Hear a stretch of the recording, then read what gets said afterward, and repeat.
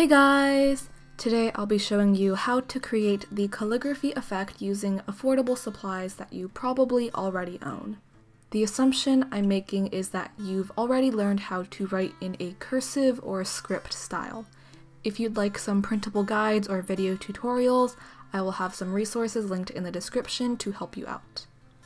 Also, the basic vocabulary that I'll be using in this video: first of all, a downstroke is the part of the letter that is generally thicker or darker in calligraphy, and these are the parts of the letter where you press down and pull the pen towards your body.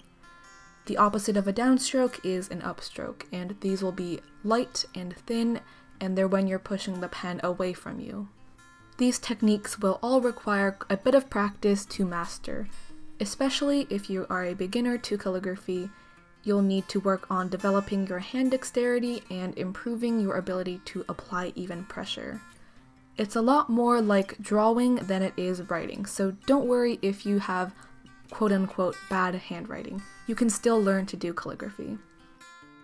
Let's start off with markers with a conical tip, like Crayola markers.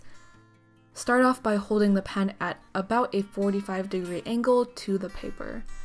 Then, when you're writing in cursive, press down so that the tip will bend when doing the downstrokes. That way more of the marker touches the paper and you get a thicker line. Don't be afraid to really press down and get the line thick. It won't break the marker.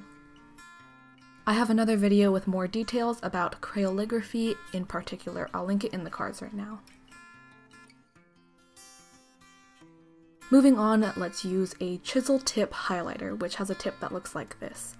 This is definitely one of the harder ones, so it'll take a bit longer to master. First, hold the highlighter so that the flat part of the chisel tip is parallel to the edge of the page. For the thin upstrokes, use the sharp tip to draw the lines.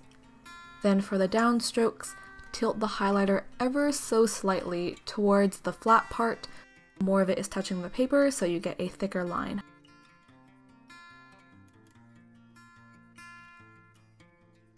Next, let's use a number 2 pencil. This technique works best when the tip is slightly dull. You can hold the pencil how you normally write, and then you just write in cursive, but press down hard on the downstrokes so that the line is darker and thicker, and lighten up a lot on the upstrokes so that the lines can be very light and thin. You can do pretty much the same thing with a colored pencil or mechanical pencil and achieve the same effect. Lastly, for pens, you'll need to use faux calligraphy to get the effect. First, write the letter normally in cursive, and then draw on thicker downstrokes.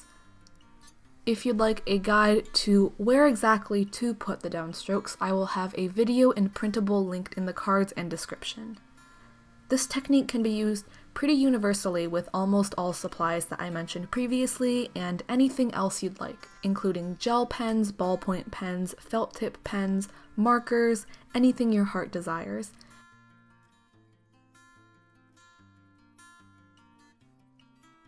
In fact, you can do this with a whiteboard marker to create calligraphy on a whiteboard.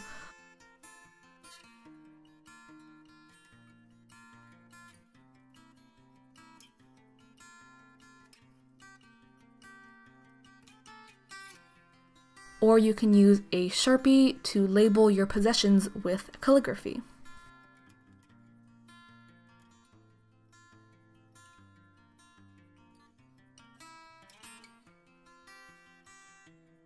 I hope you found this video helpful, and of course I will have lots of resources linked in the description.